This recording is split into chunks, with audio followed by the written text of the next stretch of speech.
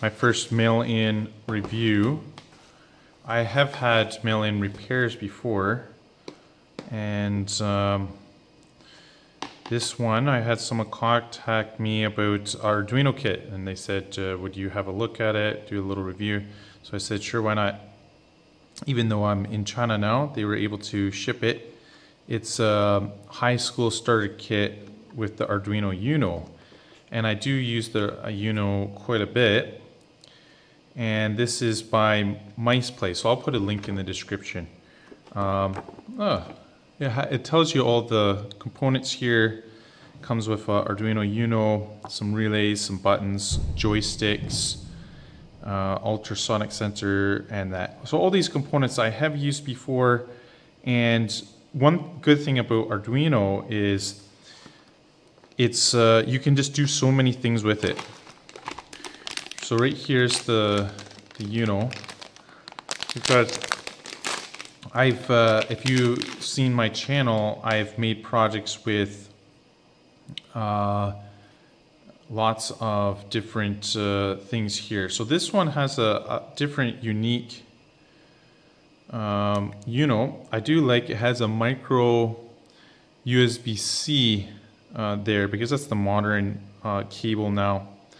So that is, I think that one is better than normal. But you can build lots of different things here. You have servos. I'll just go through a little list of things that I have used the Arduino UNO to make. And one thing I did notice about this, it also gives you the joystick module.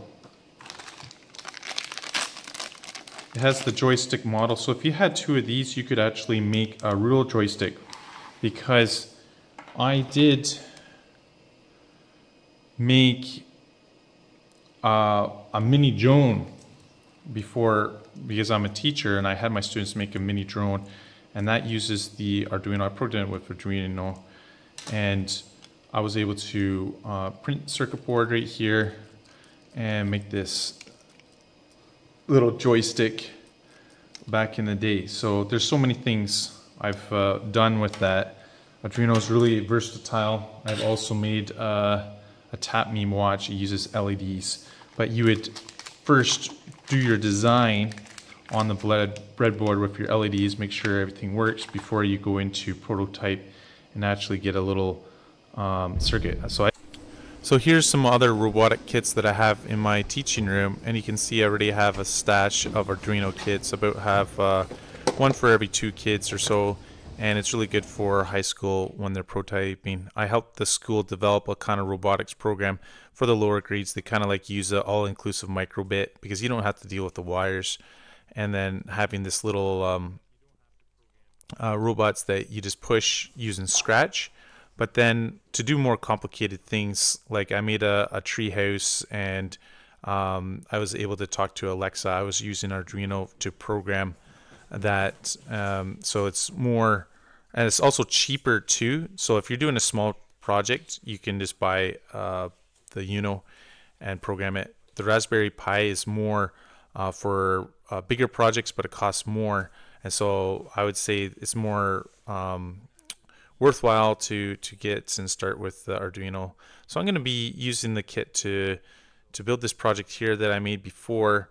It's called LED Pong, and it's also on Hackaday. I've also made a Kinetic sand table just using one Arduino UNO, and you can also see the LED Pong online too. I'll put all the links in the description. So here are the components that I'm using from this kit. It has all the LEDs and the different buttons. So just with the simple kit, you can make a project like I'm going to show you there. The links are in the description about the more detail, but I do like the bigger push buttons here. So let's get this built here, and we'll see how it goes.